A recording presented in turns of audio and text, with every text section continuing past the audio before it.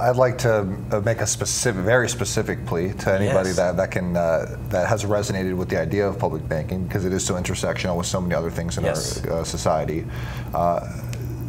We have a specific ballot measure right now called Charter Amendment B. It's on the ballot in November 6th in Los Angeles City. If you are a voter in Los Angeles City, please vote yes on Charter Amendment B, and if it resonates with you, share about it, tell people you know about it, and get people you know to vote yes on B, because this is a very specific action step that can have far-reaching effects.